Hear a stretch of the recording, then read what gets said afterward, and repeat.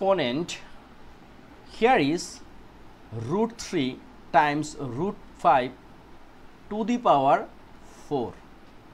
So this one we can write root 3 to the power 4 times root 5 to the power 4.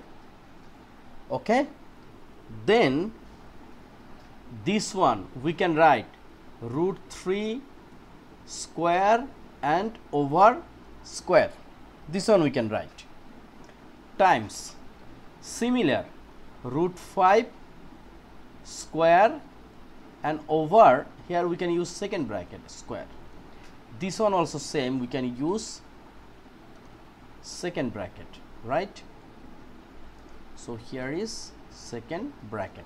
Now look, root 3 square means only 3, then square, times root 5 square means only 5, then square. So here is 3 square means 9, 5 square means 25, and both once we multiply the answer is 225.